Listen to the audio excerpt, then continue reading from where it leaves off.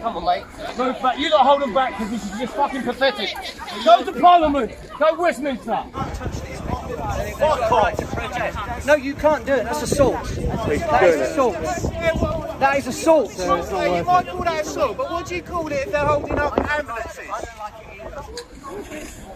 Whoa, whoa, whoa, whoa! Don't touch me, mate. I'm fucking telling you that. Family! I don't feed my family. You're not scummy cunts. Look, move! Move out of the You do, you cunt! cunt. Oh, no, here you go! Come on. All right, out! Wait, go! Wait, you're assaulting someone.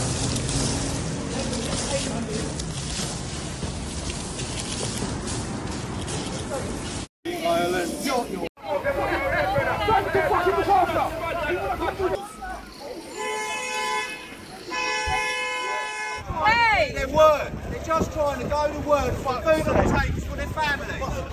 Here we go.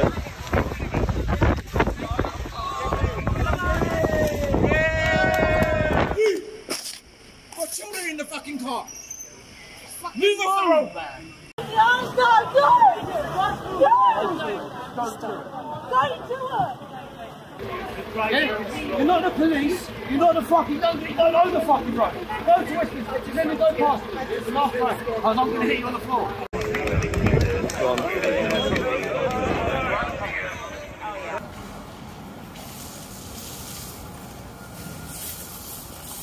Thank you very much. You're a modern day suffragette. Yeah, thanks, guys. Listen, I've asked you nicely. There's people trying to go back to business. Go Westminster. Yeah?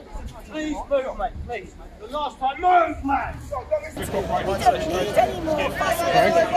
We've got clean green renewables, and that's where the people should be investing. We've got 8 years with an existing supply. We should be using that time to move away from fossil fuels.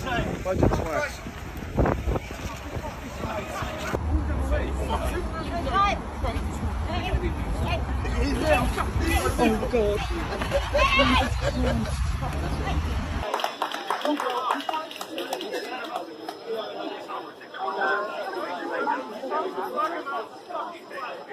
Why are millions of children in poverty in this country and people are buying SUVs from Bentley for thousands and thousands of pounds? It's obscene. I'm surprised this stuff isn't happening more. How far do British people have to be made poor before we stand up for ourselves? Because there's a reason why we're so poor, and it's because there's more and more rich people getting richer and richer. And inequality is one of the leading causes of the climate crisis.